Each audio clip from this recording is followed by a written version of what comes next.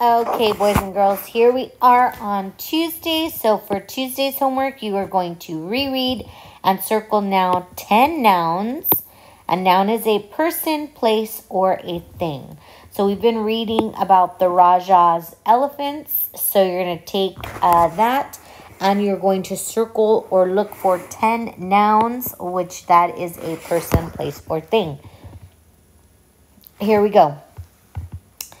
Hundreds of years ago, each of India's many provinces was ruled by a Raja. The Raja was a wealthy prince. Among his most prized possessions were his elephants. The Rajas used their elephants to haul great blocks of stone. The stones were used to help palaces and temples.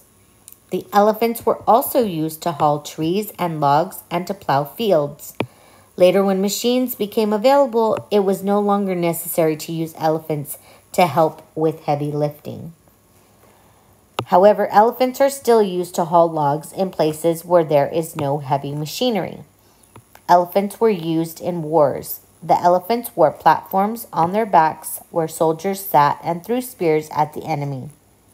The Rajas also used their elephants in royal weddings, state ceremonies, and religious processions.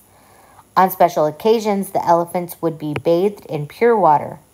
Then they were sprinkled with perfumes. An artist would paint designs on their heads and ears in bright colors.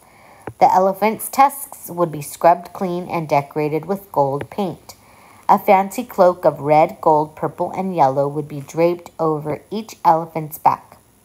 Then the elephant was ready to be paraded in public for all to admire. Several people rode in an elaborate wooden seat called a huda. It was strapped to the elephant's back. Elephants were usually treated very well by the Rajas. The elephants helped the Rajas be successful.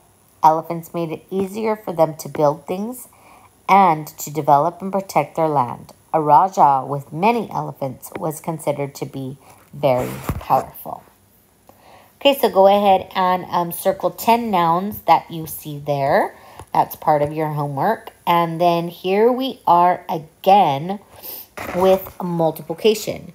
Okay, division. So for this one, you are going to go ahead and do number 1. Okay, they've already kind of started it for you. Numbers 2 through 4. And then you're also going to do numbers 5 through 10. Okay, and remember you have this extra sheet here that you can go ahead and use as a scratch paper if you need it. Okay, and that is it for Tuesday's homework.